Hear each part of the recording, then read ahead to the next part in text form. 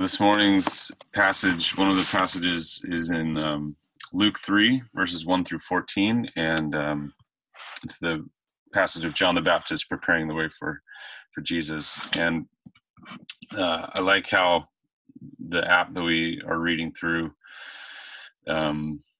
always begins the morning with this prayer, "Come, let us bow down and bend the knee. Let us kneel before the Lord, our Maker." And so to whom do we bend a knee? We bend the knee to a king. And this passage in Luke 3 reminds us of that, I think, in a powerful way. So Luke 3, it talks about the 15th year of the reign of Tiberius Caesar. Pontius Pilate was the governor of Judea. And it continues and talks about John the Baptist going into all the country around the Jordan, preaching a baptism of repentance for the forgiveness of sins, as it is written in the book of the words Isaiah the prophet. And so what we have here is Luke framing the ministry of John the Baptist as a fulfillment of this sort of prophecy from Isaiah. And so the writer of Luke is saying that John the Baptist was this voice of one calling in the wilderness, "Prepare the way for the Lord, make straight paths for him. Every valley shall be filled in, every mountain and hill made low. The crooked roads shall become straight, the rough ways smooth, and all people will see God's salvation." And so there's this interesting imagery here. Prepare the way for the Lord, make straight paths for him. The crooked roads shall become straight, the rough ways smooth. And for us, obviously, there's a lot here that wouldn't really resonate with us if we're going to drive somewhere, or even, if you think of like an elected official or a king or someone, royalty, if they're going to make a trip somewhere, maybe they have a motorcade, or there's some protective security measures that are taking place to ensure their safety. But in the ancient world, when roads weren't built as well, and would fall into sort of disarray much easier, one of the things that would happen if a king was going to travel somewhere, one of the things to prepare the king for travel would be that there would be people that would go out and they would make straight the paths. The crooked roads, they would fix those roads, and the rough areas of the roads would be smoothed out to ensure safe and relatively comfortable passage for the king.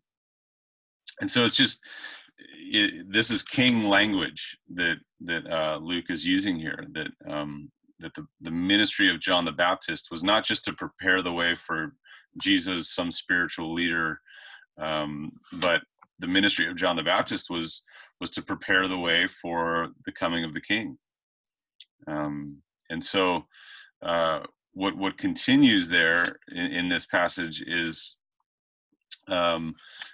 the sort of the ways in which John the Baptist is preparing the way for this coming of the king. And John the Baptist here actually gives a really insightful look into what life in the kingdom will look like. And so he says, "Make straight the paths." And then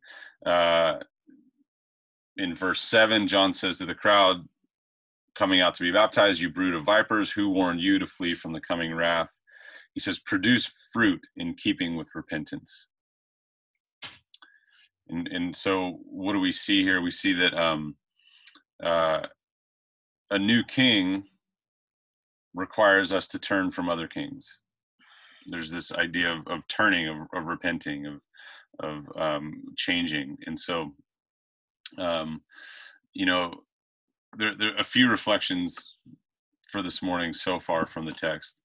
First, as you think about your own journey with Christ, how were the roads straightened? How are the ways made smooth for Jesus to arrive in your life?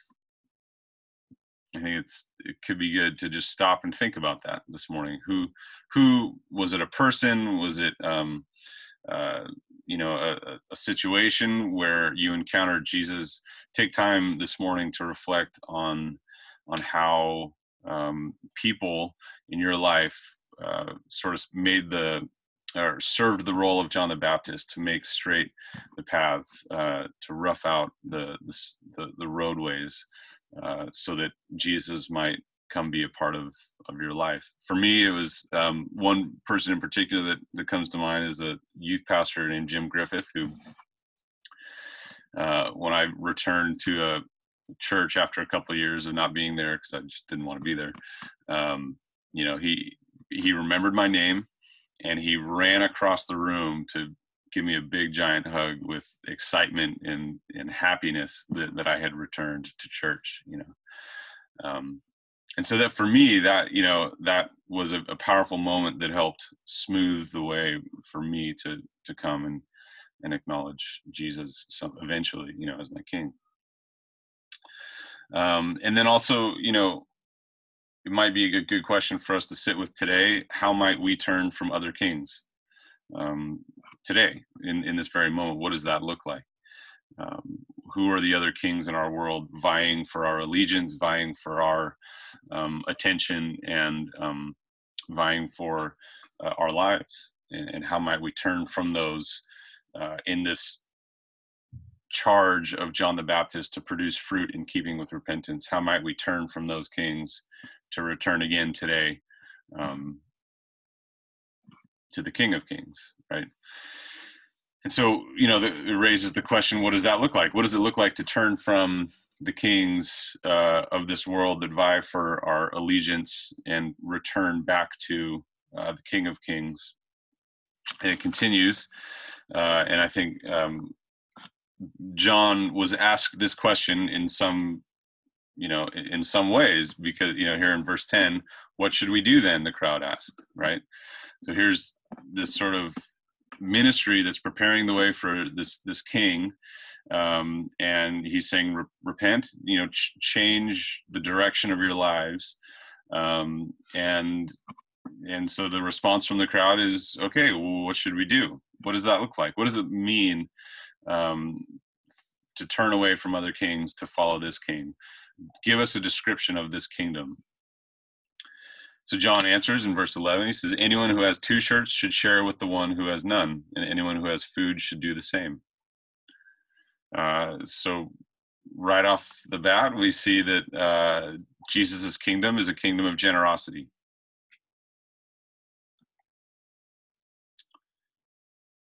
Continues, verses 12 and 13. So then the tax collectors came to be baptized. Teacher, they asked, what should we do? Don't collect any more than you're required to, he told them. And so second, we see that the kingdom of Jesus is a kingdom of justice. It's a kingdom of generosity. It's a kingdom of justice. And in verse 14, some soldiers asked him, and what should we do? He replied, don't extort money and don't accuse people falsely. Be content with your pay. And so we see that Jesus' kingdom is a kingdom of mercy. It's a kingdom of generosity. Those who have an abundance are called to share with those who don't. It's a kingdom of justice, that those who are there to collect taxes, who were, often, collecting more than was required by law and keeping the difference. He says, no, move away from that. And so that God's kingdom is one of justice. And those who were in positions of power and could use that power to force others to do their will,